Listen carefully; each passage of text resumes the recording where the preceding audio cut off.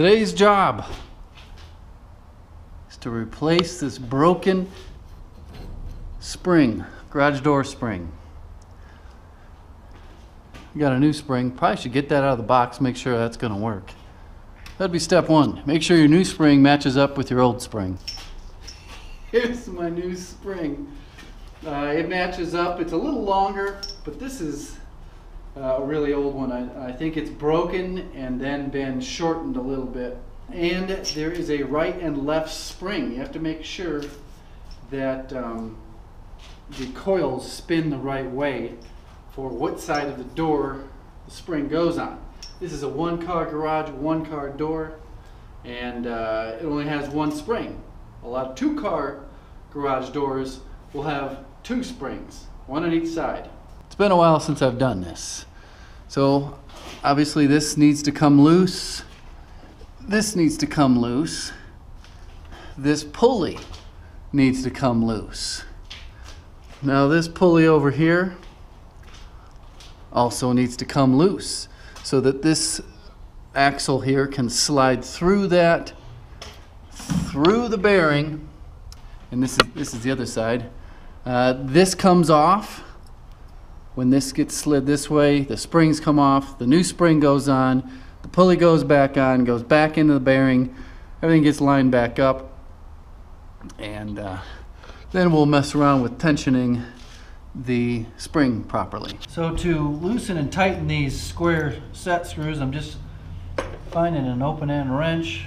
Of course, I'm missing my hat. No, wait. Am I missing my half inch? 3/8 perfect fit. That's what we'll use to loosen these up. The pulley has these set screws. Spring has these set screws. Get this up in here.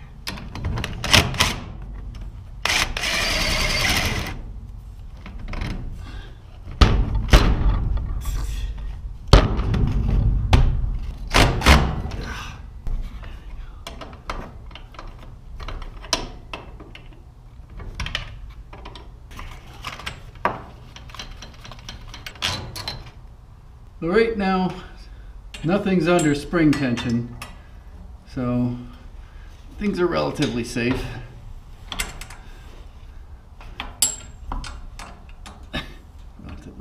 They can get a little tricky when you start winding that spring up. I did this, God, a long time ago. I can't remember how old I was. I think I just graduated college. Early 20s, and messing with one, and I had no idea what I was doing, and I loosened these up when the spring was under tension, and I thought I had a pipe in it or something. Anyways, it came undone. It was actually the one that is on the end of the spring.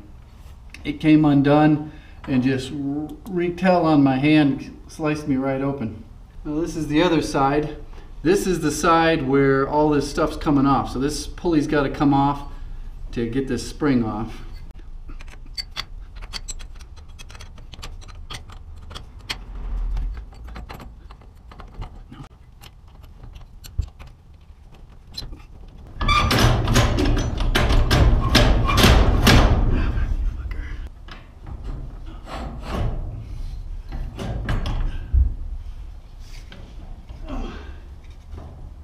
So where these set screws on the other pulley were biting into the shaft, kind of knurled it up a little bit, and it's having some resistance sliding through that bearing over there. So I'm going to go down to this side, and maybe I can just give it a tap. But I want to visually check it to make sure it's not getting too messed up. There you can see where little divots where those set screws from this pulley on this side are. Just sliding through there. I may pull it back out and get a file on that, file those down.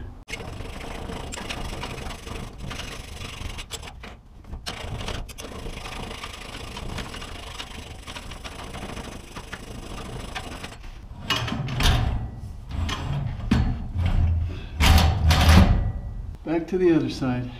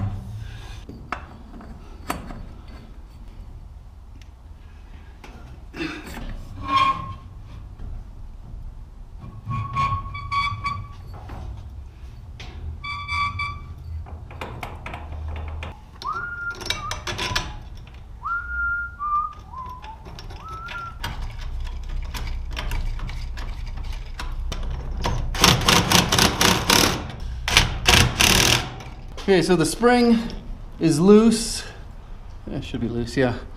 Pulleys are tightened in the same position, should be. If not, we'll adjust them. Now I gotta lower the door. And how's the door being held up? I just have a ratchet strap right there holding the door up. This door is heavy, even though this is a cheap, thin aluminum door, it gets heavy. So I'm gonna lower it right now.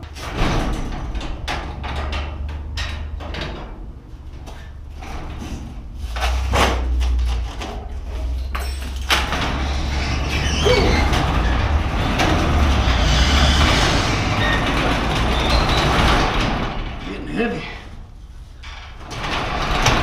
Oh, yeah. Let's see.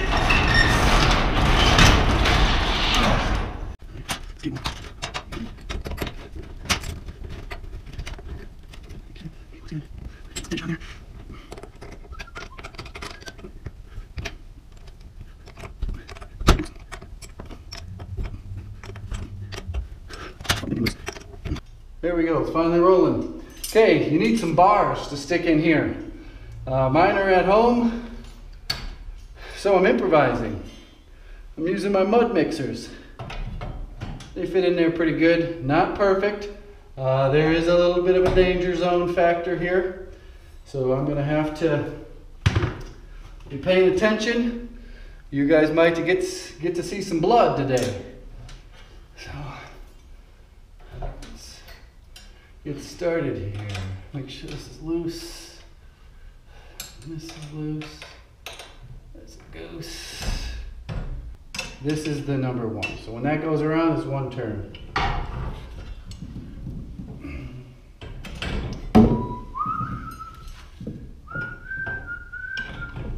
One turn.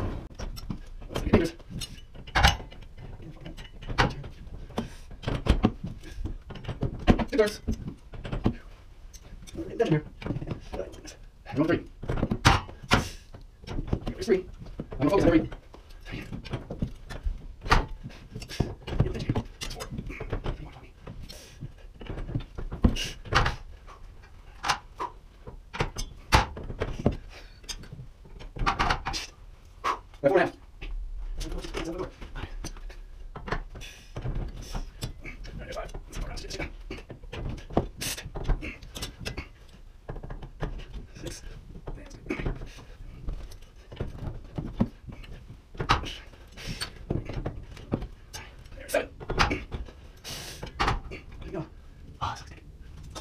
Danger zone.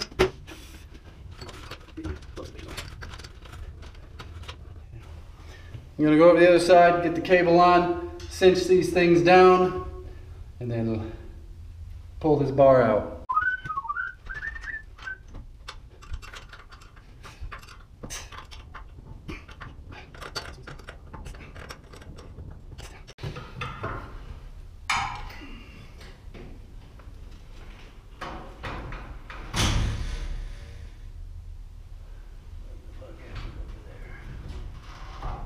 I took the bars out, brought the doors up, and lashed it into the garage door opener.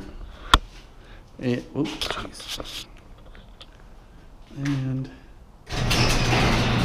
I'm going to do this probably 10 times, 15 times, up and down, up and down. And then I'll probably go and check all the bolts, make sure those are still snug down. I don't know if I would suggest this as a DIY project. It's not very technically advanced, but if you make a mistake, you could get hurt, or someone else could get hurt. Or you could have the garage door come falling down on top of somebody. Having it hooked up to a garage door opener, that looks like it might need to be tensioned. That looks a little floppy there. I might have to snug that up a little bit while I'm here.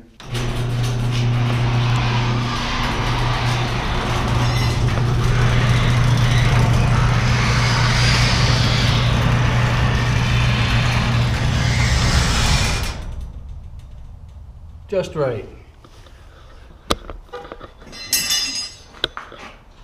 It's weird being here. This is like I'm in the city now. I got skyscrapers around me.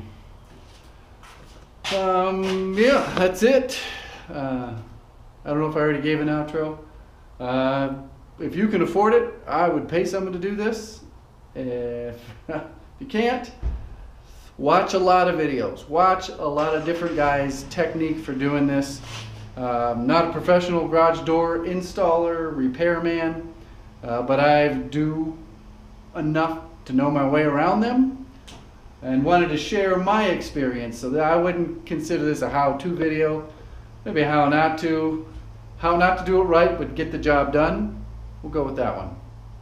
Give the video a like, share it, leave a comment, tell me how crazy I am. Goodbye.